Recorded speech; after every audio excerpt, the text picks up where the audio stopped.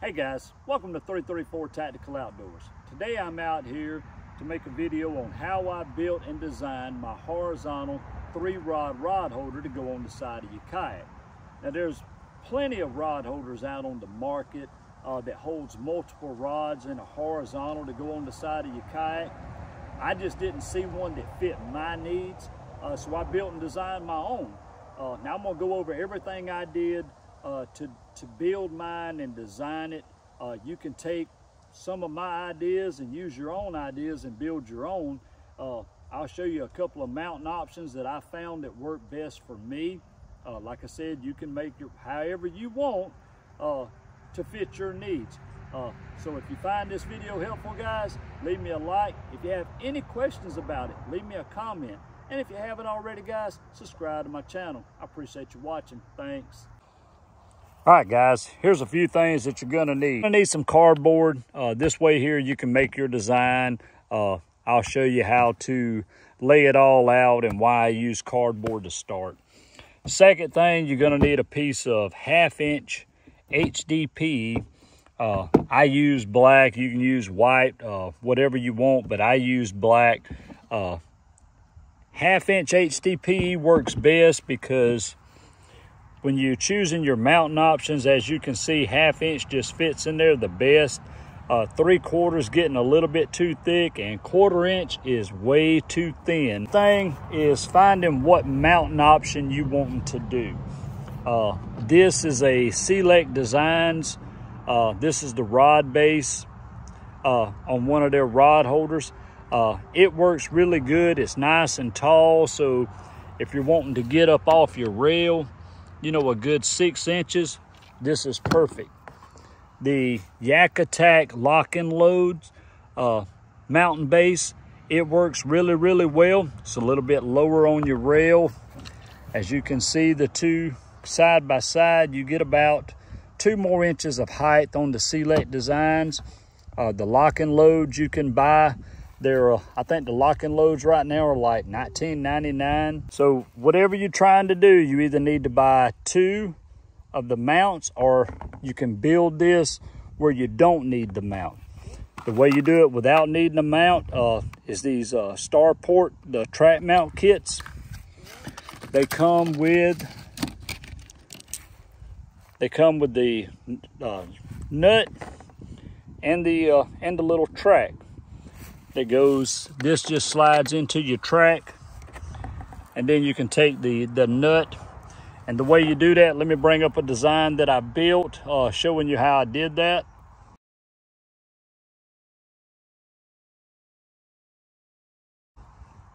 And as you can see, the only thing I did is right here, I just walled out a big enough teardrop style hole to get this in.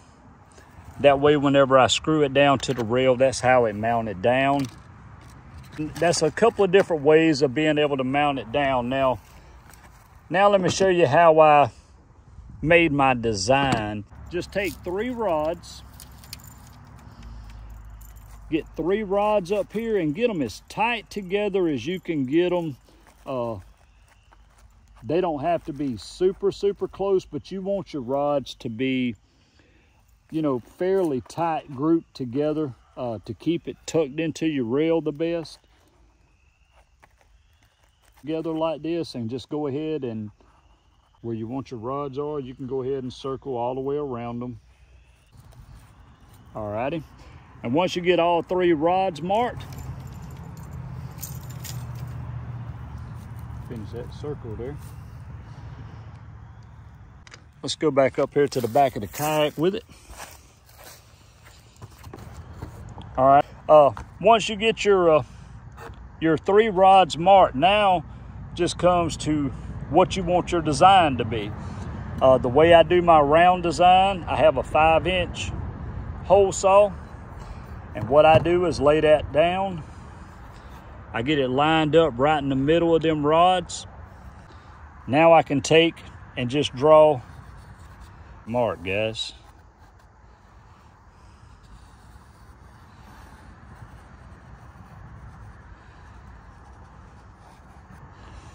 Close enough. Now I have a hole. That is a 5-inch, and that's exactly what mine is. And I did the round design. Now you don't have to do the round design. If you want to take this, if you're better at cutting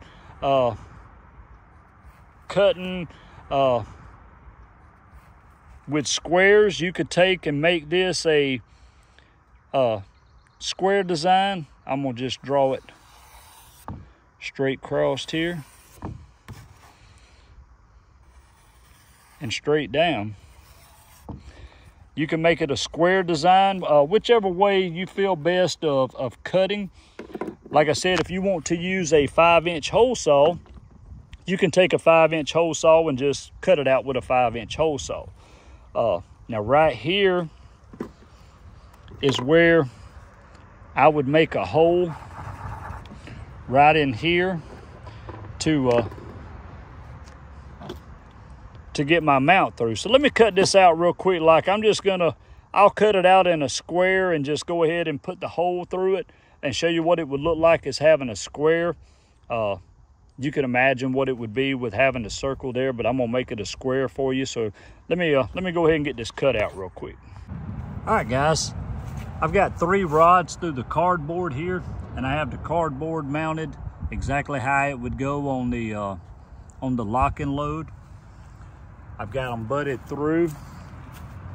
There's all 3 rods. Like I said, they're straight through the cardboard, coming up the rail, because we have the back design for the rods to go through on the cardboard. So let's get the cardboard cut out for this. Now I'll show you how to do that.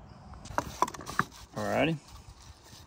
Get everything lined up in the same height, and just right in the center of your holes,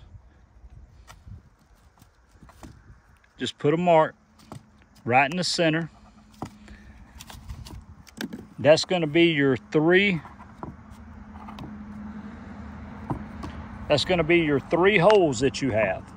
Now the only thing you have to do off this is draw what design you like. I went with the kind of looks like the top of a house.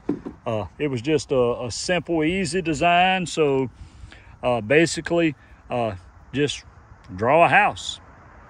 Start down here, drawing just a house shape. There where your 3 holes will be. Now for my rod tips, I used a 11/16 inch spade bit. That's the hole size that I drilled out for the rods. The reason you want to use 11/16 is up here, just like on mine.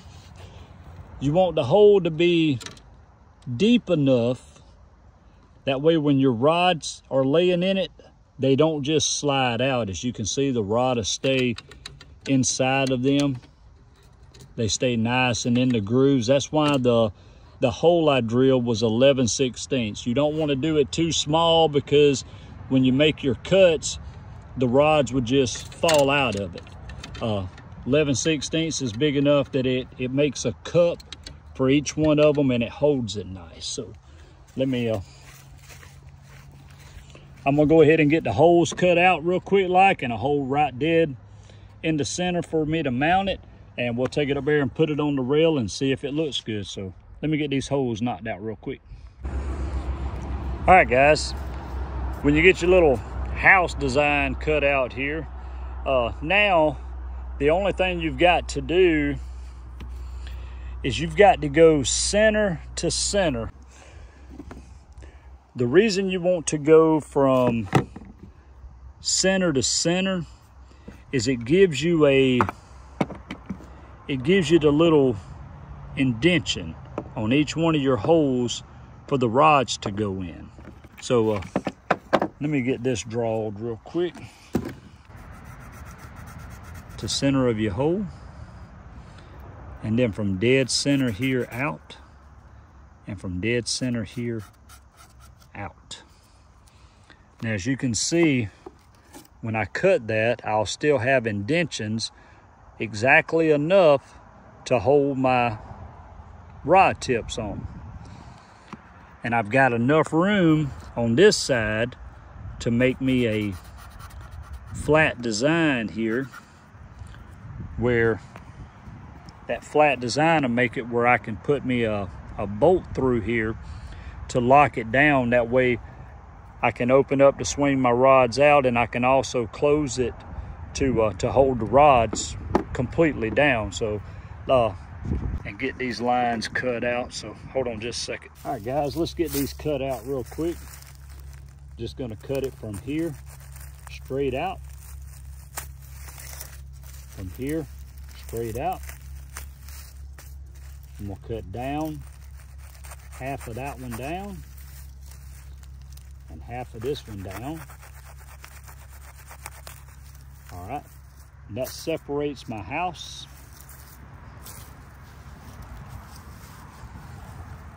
And as you can see here, it gives me the indentions to hold rod tips, and this can still connect back to it.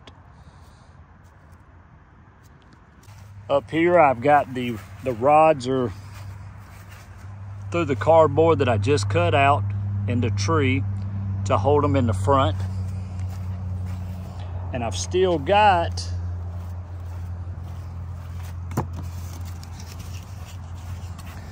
the top of the tree that I got to cut out, which would hold the rods down. I'm gonna go ahead and cut this top out of it here. I'm gonna go ahead and cut it, but that'll be the top to go back on. The top side of the tree here, it would just go right back on. I've got a flat side in it here where you could mount it down where this would still swing out exactly like mine is. But the cardboard is your main thing. Get the cardboard exactly like you want it, no matter if you have to redo it 10 or 12 or 20 times. But once you get everything lined up on the side of your kayak with the cardboard, and it's cut and you like the way it looks, you know, when that is what you're looking for, the next thing you can do is transfer everything you've cut to the HDPE and cut it out. I use a jigsaw, a Dremel tool, a sander to sand it all down and make it nice and smooth. But that's the best way that I found to do it. Like I said, you can take this and make it your own and all, but it works really good. Let me, I'm gonna take it out here, put it in the water, or put my kayak in the water. I'll show you how easy it is to paddle around this, you know, because it doesn't get in your way. I paddle my kayak very easy. So let me go drop it off in the water, guys, and we'll finish this video up. All right, guys, I'm out here on the water. There's my 3-rod horizontal holder. And as you see, if I start paddling, I've got plenty of room over my edge because you can see where my arm is and where the rod holder is, because it's basically tucked inside the rail. I'm up high enough here that it's not even up to the bottom of my seat. So if I'm paddling, I can paddle fine out here on the water. Now when it comes to getting the rods out here on the water, depending on what rod I want to grab, I can grab this top rod here and just slide it straight out. If I want to put it back, if I want to grab my outside rod, I can grab my outside rod, get it out with no issues. I can slide it back in. Bottom rod down there, you have to maneuver it out because the top one is on top of it. But it does come right out of there. So I can get my bottom rod out also. Slide it right back in. My rod tips just lay in. This is just twisted to the side. Let me lock it down some more. But that's it, guys. It's super easy to build. It's super nice to have on here. Like I said, it does give me 3 rods, and I tried to stay, you know, completely inside my rail, making things nice and smooth down through here. Because like I said, I do fish on a creek. There's a lot of low-lying limbs this around here. I get up real close around trees and brushes, and you can see this tree down here.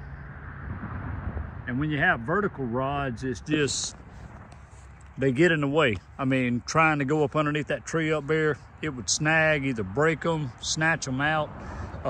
That's why I like them being nice and tucked in. So like I said, guys, I hope you take this and make it your own. If you have any questions about it, just leave me a comment. I'll help you in any way I can. And as always, guys, I appreciate you watching to the end. Thanks.